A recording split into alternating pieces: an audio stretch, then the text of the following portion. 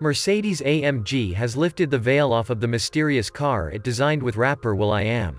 The one-off model takes the form of a coupe called will.i.am. We can't make this up, folks. That's based on the GT 4-door coupe and that borrows styling cues from the G-Class. I grew up in a ghetto. I grew up with hip-hop. I watched legendary hip-hop artists rap about Mercedes-Benz, so it was always a dream to own one.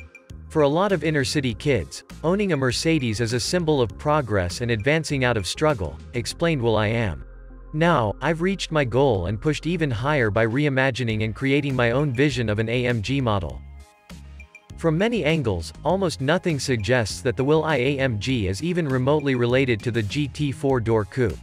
It's an actual coupe with 2 doors, for starters, and it's characterized by an almost G-Class-like front end with round headlights and a rectangular grille mounted in a boxy frame. Check out the emblem.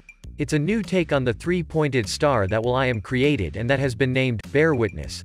The one-off also features air vents chiseled into both fenders, extra-long suicide doors, and a panoramic roof panel. Photos of the back end haven't been released, but a look at the lights and the shape of the bumper suggests that the will.i.am is more like the GT Outback.